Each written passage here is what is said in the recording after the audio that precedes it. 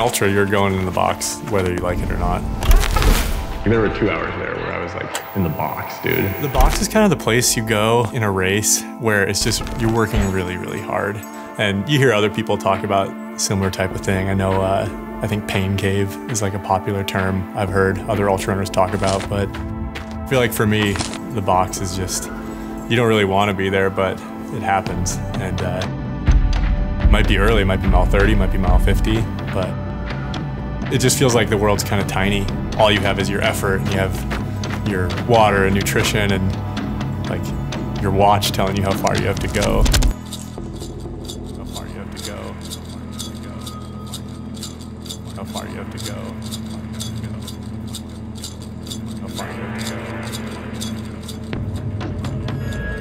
How far you have to go.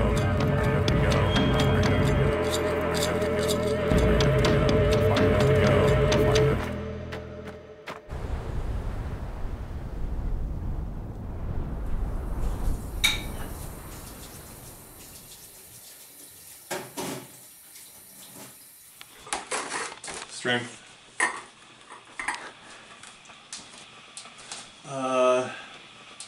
What should we eat?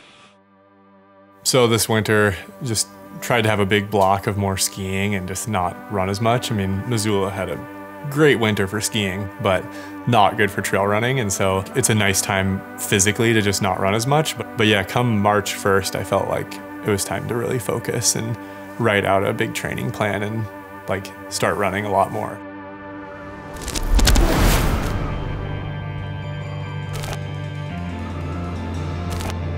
The night before Western States, I couldn't sleep because I was afraid of like what it was going to be like to run 100 miles. Like I was legitimately afraid of how hard it was going to be, or like what place I was going to put myself in. And I remember even passing someone in Western States, a spectator.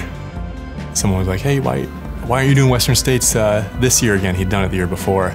And he goes, "I don't want my pee to be that color again after a race." And I remember I heard that, I was like, I don't know about this race. But it's always kind of scary to like push yourself that hard. When I am in that space, like there is a part of my personality that's come out that I really didn't think I used to have. Honestly, like I thought I used to be kind of like not a coward, but I didn't race like very aggressively. As people were really good making up excuses as to why we can't do something. Like I grew up with ultra running in my life, and so people I know had run 100-milers, and I remember thinking in college, like, I will never do something like that, because I'd convinced myself that if I did something like that, I would break my foot. That was my excuse. And I think once I started doing them, you know, I ran Speed Goat, which is a 50K, did JFK, which is a 50-mile, and then eventually Western States. Like, it was really cool to see that I was even capable of doing something like that. Like, forget the result. Like, finishing a 100-mile race is something I never thought I'd be able to do like 5 years ago. So I think I definitely am intimidated by like the effort and the place you put yourself. But that's the cool thing. Like, if it wasn't for these races or these experiences, I wouldn't like know what I'm capable of.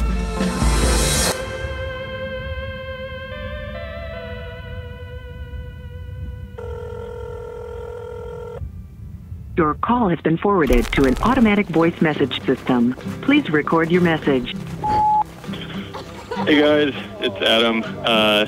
Hey, just calling you. Had some bad news. So I was running last week down a hill. Had some low back pain flare up that actually got pretty bad at the end.